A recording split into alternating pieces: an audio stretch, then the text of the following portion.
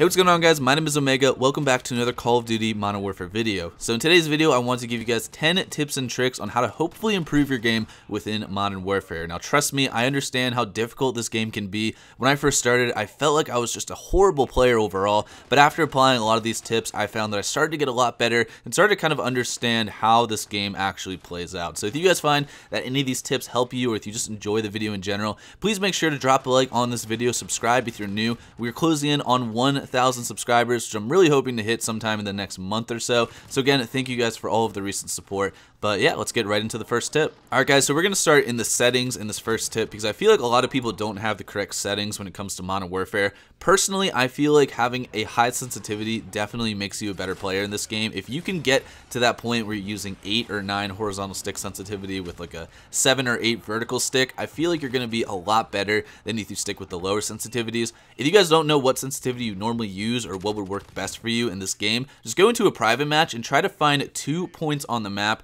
that you can kind of aim into and try to see if you can kind of like snap between those points really quickly. If you feel like that you're going too far over the 2 points that you picked, then your sensitivity is probably too high and you're going to want to lower that. If you're not actually hitting the point or it's just going way too slow, obviously you want to get to that point where you can raise the sensitivity so you can quickly snap between targets. Also, it might be a good idea to mess around with your ADS sensitivity. So for my low zoom sensitivity, which is basically for any scope that's below a 3.25, I use 1.3, and it's kind of just a little bit of a multiplier so that when I do aim in, I can quickly snap between targets. For the high zoom, I just use a 1.06. This doesn't really make a huge difference, and this is only for scopes after the 3.25 multiplier. I would also recommend just turning off motion blur on your weapon as well as the world around you. I think motion blur makes it a lot harder to see people, especially at farther range. So if you're playing something like 20v20 or ground war, it's going to be very difficult to see people at farther ranges when you have motion blur on. Another setting I would definitely disable or just make 0 is the film grain. And the reason why I disable this or just put it down to 0 is because a lot of people will hide out in grass or in bushes or in weird corners of the map, and turning the film grain to 0 actually makes it easier to see these people. So if you turn this all the way up and you looked at a bush, it would look, you could see the individual leaves. It would look really pretty, but it would also be harder to see someone if they were laying in that bush. So I just turned this down to 0. It makes it a lot easier to see people, especially on maps that have a lot of like woods or grass, stuff like that. And you guys can see in this example right here, it does kind of make a difference when you turn this down to 0 in terms of the quality. So now let's get into some gameplay tips, which I definitely think will help a lot of you guys out. So I see a lot of people running weird guns and weird attachments on the bigger and smaller maps and game modes. And this is something that is a small change that will probably help you out a lot in your playstyle and just getting more kills and dying less within Modern Warfare. So on big maps, obviously you're going to want to use assault rifles. Assault rifles are key in this game. I think they're probably the most meta thing in this game right now. SMGs can work on bigger maps, but you want to have attachments that emphasize on range and damage.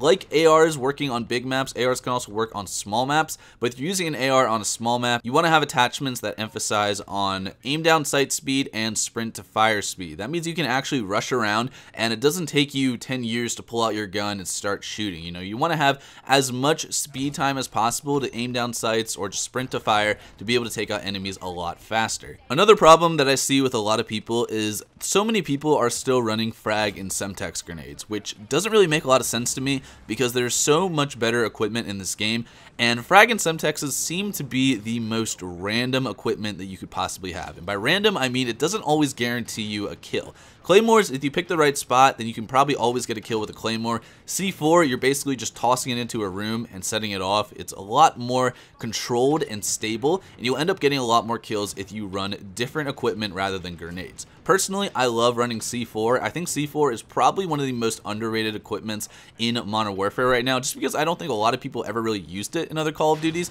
I remember like in Modern Warfare 3, C4 was amazing, and I think it kind of fell off after that game. But in Modern Warfare, if you can utilize C4 and run around and actually get a ton of kills with it, it's super easy to clear out rooms, especially if you're playing ground war, 20v20, even 6v6 if you want to get that pesky sniper and he's just in a room filled with claymores and traps. Then you're going to want to throw a C4 in there, and it makes it so much easier to clear out important objectives that your team actually needs to get to, and you can get a ton of kills doing it. It's pretty easy kills. Now moving on from that, this is also kind of a general tip that I have for you guys, but this is also a huge tip that many people don't even think about when playing this game. that tip is to stop sprinting as much. Sprinting gets you killed more times than probably anything else in this game. Even if you're just sitting in a room and you start to sprint, most likely someone is going to be aiming down sights with their assault rifle, their shotgun, waiting for you to just peek around the corner so they can shoot you. Having your gun ready and available to you to either just aim down sights and shoot someone or just quickly pull out a shotgun and get a kill is the most important thing, and sprinting is going to make that process a lot longer and will probably fuck you up in the long run. So try to just hold down certain areas and peek through windows. I know this is like the worst thing that you could possibly tell the community to do, but this is a very campy Call of Duty game, and playing with a rush playstyle will get you killed so many times unless you do it right. Unless you're perfect at rushing and you know exactly where the enemies are and you have very good control with your weapon, it's probably going to be much easier for you to get kills when you're holding down certain objectives. Now, I don't say that you should just camp in a quarter with claymore surrounding and it takes you like 15 minutes just to get a 5 kill streak, but try to hold down areas of the map where you can get different viewpoints of the enemy. And you can kind of switch between these areas and rotate around to try to get different angles on the enemies. That way they don't know exactly where you are, but they do kind of have a general idea. You can still do really well with this strategy, moving around to different focal points on the map. And another thing that I like to do when I'm doing this is I kind of like to do a switch and bait tactic. And so what I do is I go into a building, I'll kind of hold it down for maybe 2 or 3 kills, and then I'll put claymores all around the building and then rotate to another area. And this has been a super effective strategy because obviously if you get killed from a guy in a building more than one time, you're going to be pissed and your next objective is going to be to try to kill that guy. But if you have claymores in that area and you already left and you're on a different part of the map, it's just basically free kills because you know everyone is going to be targeting that area that you once were. Now let's quickly talk about perks because I see so many people using Hardline, and obviously Hardline is a fan favorite. It makes it so all of your kill streaks require 1 less kill, but in the grand scheme of things, 1 kill really doesn't make that much of a difference. If you look at the other perk 2s that are available, such as Ghost, Kill Chain, Point Man, there's a lot of other perks that will help you get kill streaks that are so much better in the long run. If you guys are trying to get high kill games and you literally just want to spam out kill streaks, try Kill Chain or Point Man to help you get your streaks faster. Kill Chain basically brings it back to the older Call of Duty style where kill streak kills will count towards your next kill streak. So if you get a Predator missile and you get 2 kills with that, then you'll have 2 more kills towards your next kill streak. And this makes it obviously super easy because once you get that, the VTOL in the air, basically all of the kill streaks after that are just going to come probably from the VTOL if it doesn't get shot down. Point Man is kind of the similar perk.